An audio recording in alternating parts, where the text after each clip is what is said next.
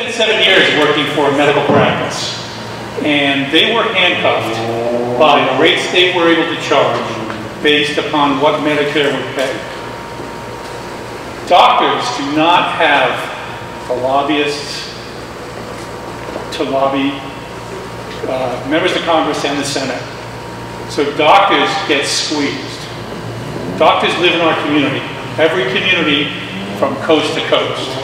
They contribute to the economy by buying nice houses, buying premium cars, et cetera, Meanwhile, Big Pharma, as you referenced, had a law passed where they own it. So that definitely needs to change. And it would be terrific if we can change that. Going back to, the country needs to change and raise new revenue sources. We're a service economy now. A huge part of the economy is financial services. Myself and everybody else in this room probably pays 25% when you go into Walmart and buy anything, because your income tax is about 18% or higher, and then you pay sales tax. So you're paying 25% on the dollar for everything you earn. But if I make a financial transaction, and anybody with a 401k, including myself, we don't get taxed on that. But the institutions that really do the big money transactions, and by the way, you can't beat them because they are making transactions in nanoseconds. And that's why a regular trader can't make any money.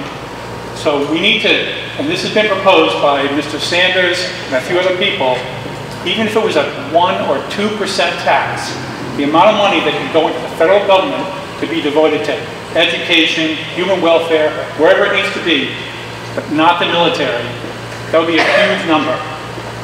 I'm actually the co-sponsor of a piece of legislation that imposes the transaction tax. It's a fraction of, it's a very, it's less than exists in most other developed countries. You're right, it generates a huge amount of revenue, and I think it's a great idea. Because as we sleep, you can only trade until 4 p.m.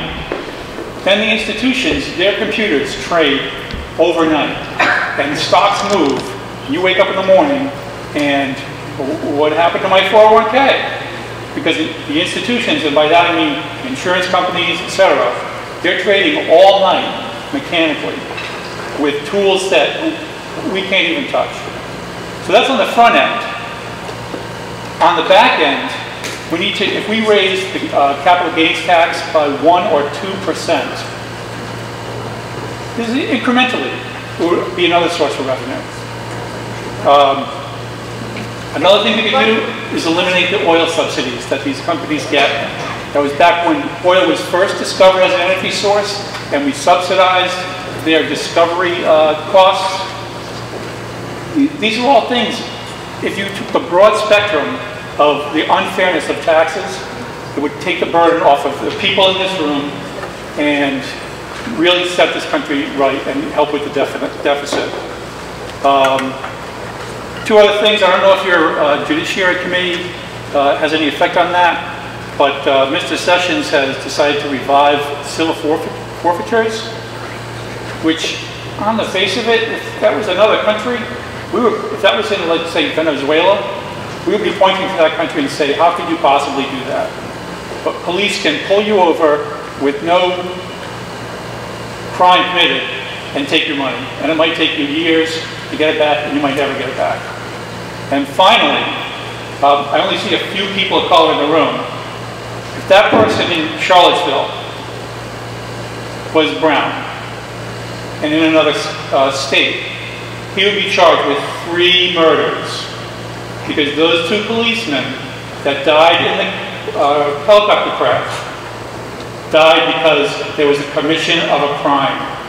And in many states, that would be a triple murder. That's all I have. So let me just respond. I'll come to you straight here. With respect to the tax reform, you're absolutely right. We actually had 3 votes since I've been in Congress. The big oil companies that make the largest profits in the history of the world or at least until very recently did.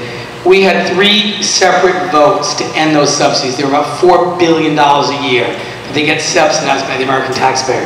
These are companies, and even, I'm accepting your argument that maybe in the early days they needed it for exploration. I'm not even sure that's true, but I'll give them that. They surely don't need it now. It's 100 years. So we tried 3 times. The first time we said, take away that money and invest in renewable energy. It failed on a party line vote. Every single Republican voted no, we all voted yes. Second time we said, okay, we'll take it away and invest it in Pell grants. Same thing, exactly on a party line vote. The third vote we had, we said, well, we'll do it. We'll use that money to pay down the debt. And my colleagues talk about it. Also failed. Now if you go to the Center for Responsive Politics website and you look at where big oil gives money in Congress, you will not be surprised to learn the vast majority of their money goes to House Republicans. So this gets back to campaign finance reform. You follow the money.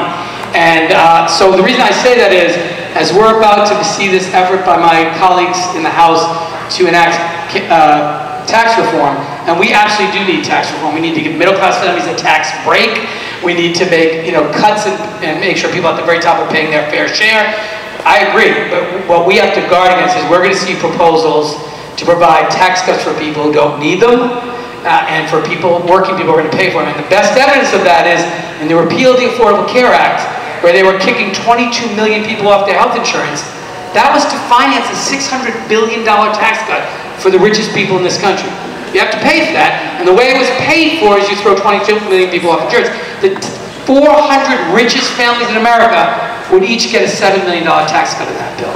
So this is where it's headed, and we really need to stand up and demand that those who represent us in Washington stand up and fight against any tax reform that's going to give more benefits to people at the very top at the expense of working people.